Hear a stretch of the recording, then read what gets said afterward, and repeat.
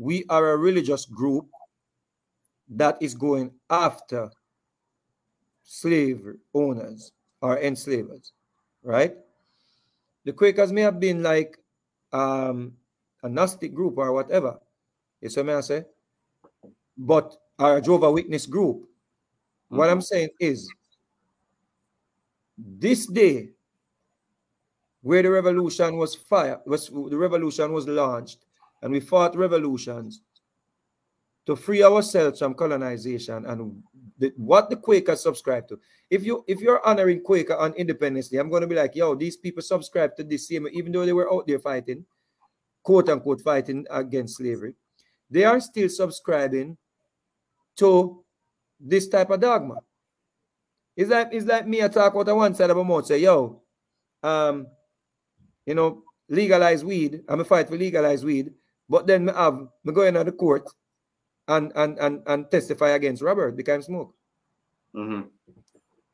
So outside me I say, yo, me fight against anybody who gets sentenced for smoking weed. But of course, me still hold on to, me still vote for the people them where, you understand me? I say, I'm still voting.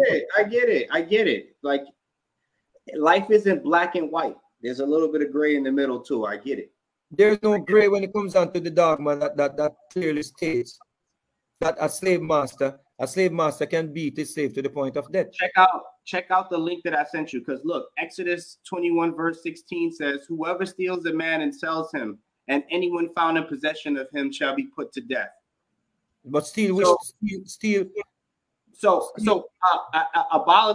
abolitionists would use that verse and say, God doesn't want men to be in bondage. That would be his argument. But guess what? Who it was talking about at that time?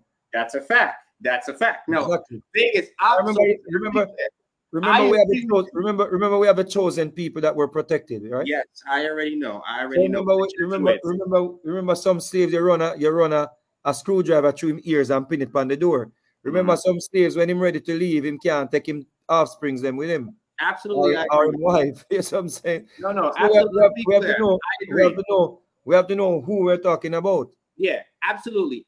At the end of the day, I agree with you that the Bible promotes slavery, and trying to say that it doesn't is just cherry picking it. That's my official argument. Okay. That's the reason I'm saying, how do we honor, or how can we honor religious persons that are continuing? None of these people will stand up and say these texts should be removed from the Bible. Well, they would never say that. You realize even the LGBT community, you know, brother, they already putting pressure behind the scene on the King James Bible, you know.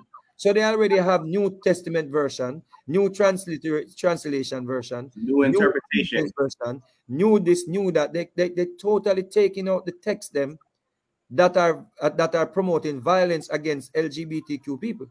But they did that before. Remember, certain verses, certain stories got left out. The stories of Judah, the story of Mary, all that shit got left out. So they just doing it again.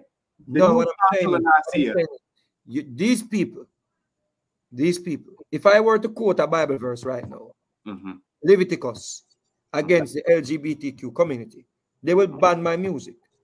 Absolutely. Facebook would block me, delete my page. Hate speech. Religious people who subscribe to Christianity, especially in Jamaica, there's no middle ground. You see what I'm saying? There's no middle ground for Christians in Jamaica. It's this or that. I get you. Right. We're not going to be like, okay, we are Christians, but we understand how sensitive these Bible verses are against any group that are pro-Africans. You see? They will more care about the LGBTQ feelings, the people in the LGBTQ feelings, than caring about we as pro-Africans. Because it's a money thing at the end of the day. Right, but that cannot work when you're going to give somebody one of the highest distinction in the land. No, I get it. Who still subscribe to what? The slave religion. This dogma. Yes, sir, I say, brother. This, we have never heard these people come forward and say this must be taken out the Bible. Look at this. First that Peter would be a 2:18. religious. They can't do that. Slaves, in reverent fear of God, submit yourself to your masters, Not only to not those only those who are good and considerate, but also to those who are harsh. You know, hear them people that way I get award, brother. That's crazy. I gotta save that one for later. You saw me, I said, bro? Yeah, that was a good one. You pre that? Yeah, I gotta save that for when I have my little biblical wars. Bro, this is clearly one of the weakness, or one of what I call this now, the blueprint. Yes, I said this is like evidence in a court, you know. This is like where I put the slave masters in on trial, you know. All right, now let me give you some verses that they're gonna use now against, right? Look, Galatians says this. Galatians 5, verse 1, it says, "For freedom Christ has set us free. Stand firm, therefore, and do not submit again to a yoke of slavery." Again, Vegas, I know you're going to say, who is he talking to? I already know. Deuteronomy says this, Vegas. "If a man is found stealing one of his brothers of the people of Israel, and if he treats him as a slave or sells him, then that thief shall die. So you shall purge the evil from your midst." Those are the chosen people.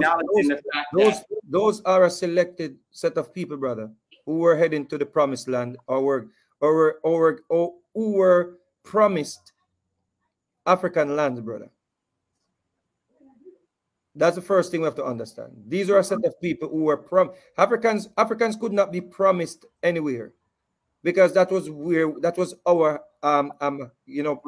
habitat. So we could not be promised anywhere. So that is clearly not talking about us, brother.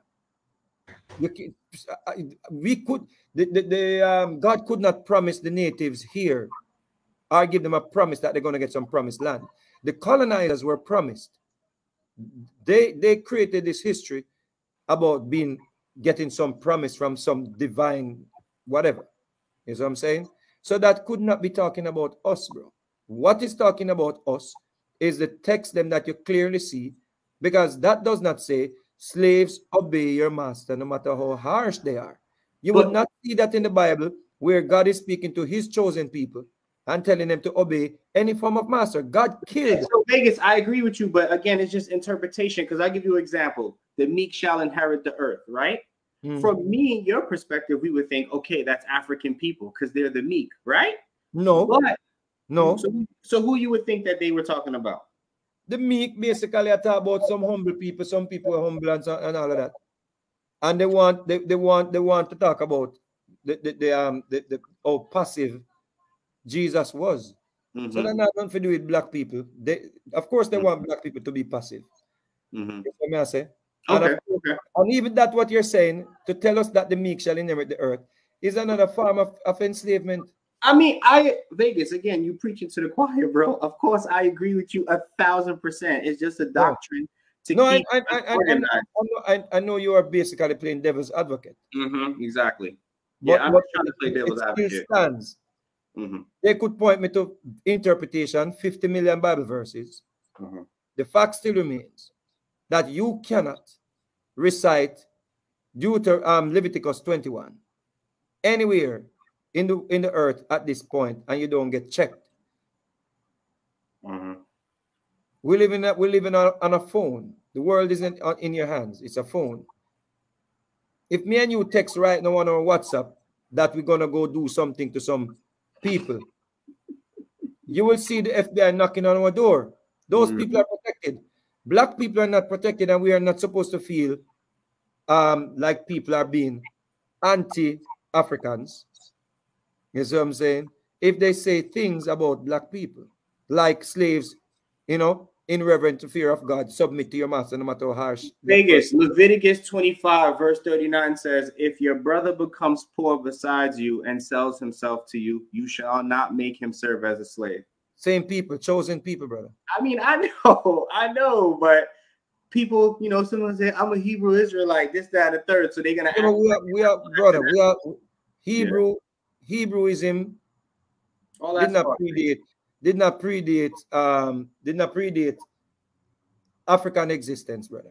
Facts. You see So what I'm saying? Levant came way later. Right. So what I'm saying is, Mhm. it's 100% clear that the slave masters used biblical Bible verses to enslave African people and to continue to commit atrocities against African people. Maybe they felt like they civilized them now because those African people are Christians now, so now they can't enslave them anymore because they're their brother. The Maybe worst, that type, was the angle. the worst type of enslavement is the enslavement of the mind, because that is going to keep us poor. No, I get it. I agree with you, but maybe from their perspective, that's I'm trying to, again, I'm playing devil's advocate. What I'm trying to get across, you know. I got your point already. Don't worry. What I'm trying to get across, Marshall. The Europeans weaponized this dogma, this religion. So there is no way anyone can stand up to me or anyone that takes this position that the weaponizing of Christianity was one of the main factors in enslaving black people and keeping and committing atrocities against black people. You see what I'm saying? To this day. And look, Vegas, to support your point, even though they gave them freedom, like you said, they still have them mentally enslaved. They still have them under the because think about it, Vegas. When World War II was fought, Jamaica sent troops to go fight for the Queen. You feel what I'm saying? Exactly. And even after World War II was over, because when did Jamaica get its independence? In the 60s, right? In 62. Yeah, 62. Even after Jamaica got its independence in 62, you still think though they don't send military to support whatever the British want to do? Let me show you something else. Let me make this more conspicuous. Check this out. See? Emancipation, right? Let's look at emancipation. See? Emancipation, right?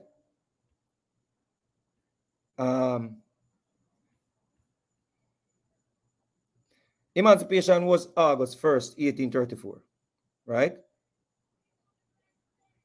During this time, them say, yo, children under the age of 6 were free.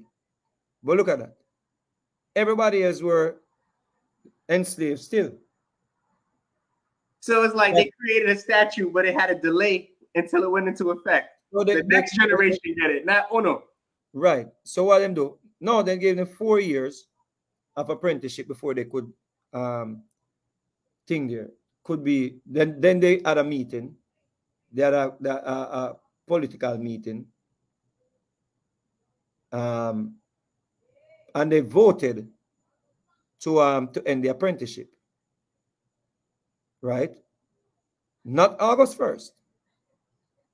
I think it was the 28th of August. Yet still, we are celebrating in the emancipation on the 1st, when it was not the 1st that they called the meeting in the government to end the apprenticeship. We were still slaves. Only children under the years of 6 were enslaved. Were not enslaved. They said, okay, children, but you know, so from the parents must slave, the children must slave. So what they did was they ended it August 28th, 1838. That's like Juneteenth, though, bro. That's like Juneteenth. It's the same thing. You know about Juneteenth. Yet still, we are celebrating emancipation August 1st. Now, why this is significant to what I'm saying? The reason why we have, that's why the dates are so close, August 6th and August 1st.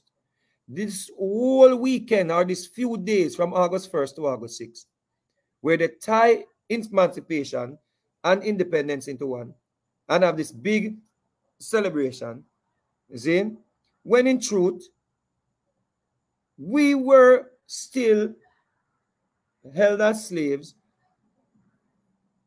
until the 28th, 4 years after. So the whole idea that we should even have religious people, giving award to religious people, when religion was playing a role, because the people have not held us in slavery, held us in the apprenticeship program, that claim that they gave us independence, they are the same people that gave us religion. And that me a talk about, brother. They gave us a chain to wrap around our brains after quote unquote independence and emancipation. They gave the chain some more length. I got exactly what you're saying. Brother. So there is no question. You see, all right, let me tell you. If we had preachers out there contesting, asking for the removal of biblical verses, you wouldn't be a preacher anymore. Facts. We know that. That's blasphemy, because that's the word of God. You can't do that. You can reinterpret his word, but you can't change his word. Oh, remember that. So that means this order of distinction that people are gassing up and act as if it is important to black people. It's what I'm saying basically is bullcrap. It is not important to black people. It's not something that I would, you see what I'm saying? And as I said before, if it was something of any form of worth or value, then would I give it to General Pope long time? Because he has done more than a lot of these people. Him do enough idioting. Fundraisers. Overall, he has done great work. He has done charity. Yeah. You know, so when everybody like when people do things and talk about it, but what is the world that we're living in? He has done charity. He broke artists. And in all honesty, I think he's a great person when, you know, in certain situations. Wow, that's big of you. That's big of you to admit that, you know, considering all of the history that y'all got. That speaks a lot. You know me straight up. You know me straight up, Bertrand. You know, that's what I'm trying to tell you, though. The fact that you could even admit that speaks a lot about your character. But go ahead, though. I'm listening. You know what he's like? General Poop is like a brother we may have. He will fight you. He will fight you and bully you. But you see anything in the family, him is the first one reach. But him and some of the family members, them just don't get along. Well, if you fight your family members like that, I don't want to see how you fight your enemies, boy. No, I don't want no problems. Family members like that, then we fight like dog, hate each other. But you see, when little problems start, them first reach. So General Poop is I'm not saying General Poop because I know people are gonna say your friend him look. So me just have said that. Because I could have said it without putting an epithet. Right? No. In truth, he has done more work than them past year with them at about. The award when I get to them pastor here. So I say talk about morals and all of them things, brother. There is nothing moral about, or there's no moral compass when it comes down to religion, brother. None. Zero. Religious people are still celebrating and still worshiping and still subscribing to a book that was the blueprint.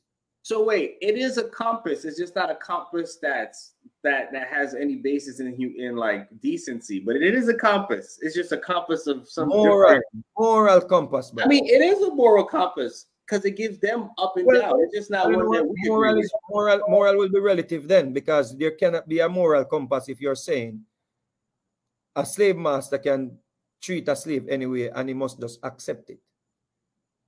There cannot be a moral compass when you're saying a woman a man can take a woman when she reach a flower of age. That is child. I agree. So I'm not saying that I agree with the compass. I'm saying that it is a compass, whether it's functional or not. But if we're looking at moral from the European standpoint, from the definition, then it would not be a moral compass. Is what I say? Christianity, in my view, cannot be a moral compass any time on this earth. It doesn't matter what a person may think that I am a good person. The fact still remains that what you subscribe to is basically immoral, in my view. It's a fucking cult, man. I wouldn't go that far, but just the reading, just the like Moses go and take those people and kill all the little boys them and take the little girls for yourself. How could I award anybody an order of distinction for this in this field? Hey, let me ask you a question. So, has any of your children ever been to church? Yeah. What about Carter? He was beating me up the other day when I was telling that. So the deity is. I remember you was asking him what Jesus looked like and all that. I remember. Well, you know what? I want him to go through that process as well. I get it. I want him to. If the mother want to take them to Sunday school and all them things, just don't make the pastor allow the baron or pastor to go to prayer meeting. You know, me personally, I don't know how I feel about that. Like me, like I grew up going to church. You know, I went to Sunday school. I did all that. I was baptized. I went through that. But me personally, I don't want to. I don't know. I'm conflicted because, like, for example, if my neighbors were going to church and they invited my child and they wanted to go, they could go. You get what I'm saying? But I don't want something that's going to be like forced down them. You get what I'm saying? Because, you know, they want to go because their friends want to go. You know what I'm saying? They want to believe because their friends want to believe. They don't want to be the black sheep. Facts. That's for another day, though. Facts. But you know what? I'm just pointing out. I think I'm just pointing out the obvious. But there's no way this order can be of any value. And people may say because you can't get it, and well, that's fine. I think I've totally like, oh, so if you were supposed to get this award, will you go? Will you accept it? No. Yo, Vegas, you know what's something to look up?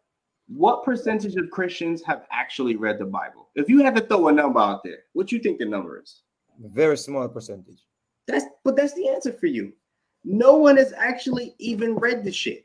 So the people we're not talking about ordinary people, brother. The people that are being awarded, these are the scholars in the field. And let me tell you something: for anyone to be a pastor or a reverend through academia, they have gone through the sociology, the sociology and the anthropology and the psychology subjects or courses. So they actually know. What percentage of those biblical scholars do you think went to traditional tertiary education? These ones, most of these ones that they are awarded. No, and I believe you, but I'm just saying, and that's something that I'm going to look up.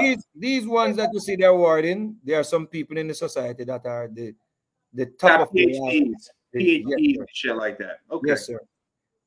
You know what I'm saying? So these people, they know, and if they don't listen to me, there should be no religious or really people in the field of religion getting any order of distinction in Jamaica if it is centered around independence. Because the blueprint and are one of the factors that aided in the enslavement of black people is the Bible and Christianity. It's a fact. Yeah, it's the pamphlet. I got We can always say we have evolved and we now can accept it, or we can look at the Bible from an esoteric standpoint. You see what I'm saying? Or we can look, because I still have my Bible. I still have my Bible. There's things in the Bible that I can look at from a metaphysical standpoint and understand, you know, some things. You see, like the sun and all of them things, they walk on the water and all them things. We can understand that. Is it? But these people that I'm talking about, they're looking at it in a literal sense. How do you award people order of distinction when they have people thinking there's a man going to come out of the sky and save them? That is what the Europeans told us to keep us enslaved, bro. How are you going to give someone that an order of distinction to continue? To continue, what are we celebrating then? How must I celebrate an order of distinction for my brother assassin when the order of distinction means nothing? I should be looking at assassin getting an order of distinction as a decent human being and be like, yeah, my youth, a great accomplishment that. But I can't feel that way there. I can't feel that way because I know so the order of distinction is bull crap. Because what? It's folly. It's based in folly. It's a joke, brother. You can't get really, brother. Trust me, no, man. These four people, four religious people, four persons were awarded order of distinction in the field of religion. Four on this one time, just to have black people Who's thinking. giving up that award? That's the Jamaican state, like the government. Yes, Okay, I thought maybe because I was thinking maybe it was a religious bro, it's organization. one of the highest award or order in the country. This goes against what the ancestors fought for. This goes against independence, brother. Because to this day, these religious people, they cannot have a conversation with anyone on these matters. So what they do? They hide. They do not have any discourse. They do not want anyone to call them out. As soon as they start calling them out, they call it the devil. So we cannot even challenge them. If you're getting an order of distinction in the country where I'm from, I should be able to ask you questions. You think any of those people that got the order of distinction are going to ever come and sit with us, and any of those person will ever come and sit with us and be like, oh, tell us about this thing? I'm over here looking up some of the names. So, Lord Creator, a Trinidadian, a calypso artist, also received one as well. Yeah, man, I have it right here, brother. Oh, okay. I have it right here, and I'm not talking about just any recipient, because I'm in a business. If a man want to get a clean puppy teeth, that's so it go. No, I get it. This is what we are talking about. Reverend Christine, to do what? Chaplaincy. Religion and chaplaincy? Chaplaincy. Come on, brother. But you know what? That shit is probably a paid thing too. Like people are probably just even if it's been paid, brother, it's nothing for me to take seriously. I mean, it's like an honorary degree. It's like somebody honorary give you a degree. That don't mean shit either. You know what I'm saying? You know, that's a good point, because I have an issue. Martin Luther King got an honorary degree. A lot of people don't know that. But I can have a problem with honorary degree and doctorate and them shit, you know. I have a problem with that, you know, bro. But I didn't want to say anything because I see people getting it, and I don't want people to feel like I'm bad mind. Some people deserve it. Again, like I said, Martin Luther King had an honorary degree. I think what though? I think he earned his master's degree. But let me look it up real quick.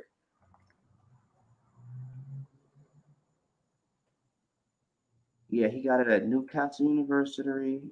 Oh, he has 5 honorary degrees. Jesus Christ. Yeah, so his doctorate was honorary. His master's degree he earned, his doctorate was honorary. You know what? I don't mind that. Me neither. That's why I brought it up. But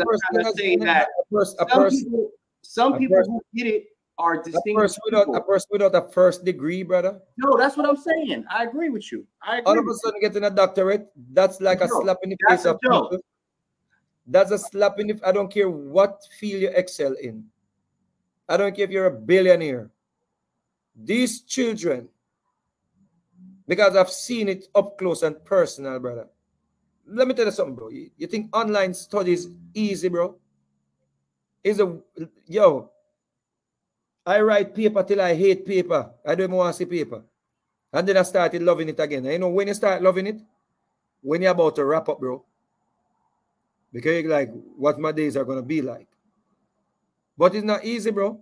You think that, sometimes I saw me a book, my youth, I saw me a book, and a man just come and just start about say, him get honorary doctorate, I mean, they have book forget one little degree, brother. Come on, brother. Nah, but let me tell you something why you don't watch No Face, because them honorary degrees are just that, honorary degrees. They don't hold no type of weight.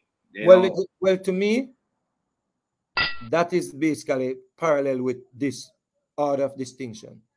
You know what? An honorary degree just means that you got clout. It just means that people know you. You know, you networked well, but it doesn't necessarily mean that you know anything, you know, depending on who the person is. Like, obviously, Martin Luther King wouldn't be an example, but there are people who have honorary degrees, like Bill Cosby, I think, has an honorary degree.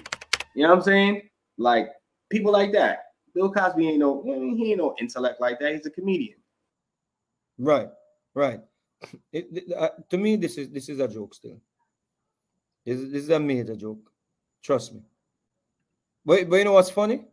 You think they would ever give a person like me an honorary OD? No, they're gonna say I actually think you would be able to get one of them, Vegas. You're not a